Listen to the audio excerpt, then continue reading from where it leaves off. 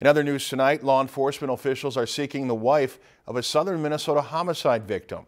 54-year-old David Reese was found dead in Blooming Prairie on Friday. The medical examiner's office says Reese died as a result of multiple gunshot wounds. Reese's wife, 56-year-old Lois Ann Reese, is being sought by law enforcement as a person of interest in the murder.